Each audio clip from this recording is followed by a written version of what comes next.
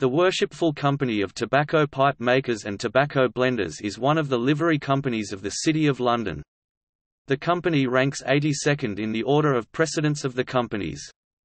It does not have its own livery hall but meets instead at various halls of other livery companies. The company's motto is Producat Terra, Latin for out of the earth. Its church is St Lawrence Jury next Guildhall, the official church of the Corporation of London, located on Gresham Street.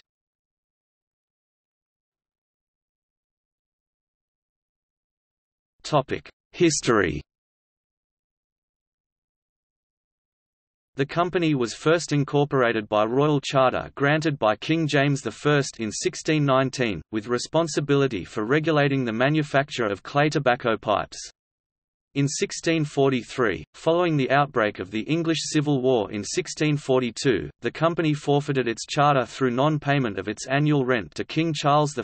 The company was restored by King Charles II in 1663, but was declared bankrupt in 1868 after its powers of regulation over tobacco pipe makers were abolished and its income from its members had declined significantly.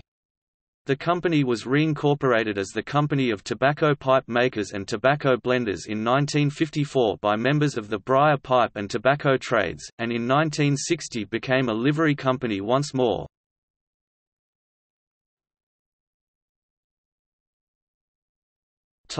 Modern activities.